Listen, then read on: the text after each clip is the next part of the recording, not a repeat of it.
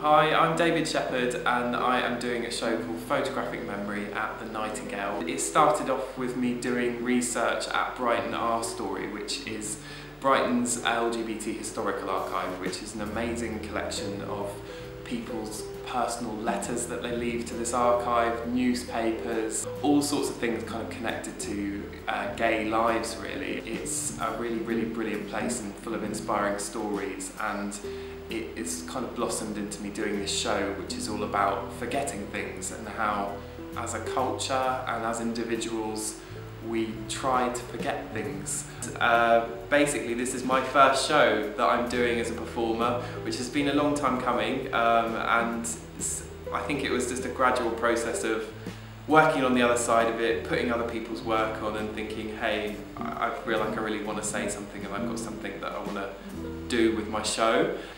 It feels kind of terrifying that we've to finally be on the other side of it, and but great as well, and I hope people respond to the show positively and that they get something out of it. I feel like there's some interesting stories in there that people probably, hopefully, don't know about. It's parts of autobiography, it's parts of biography, there's a little bit of video and a lot of silly dancing.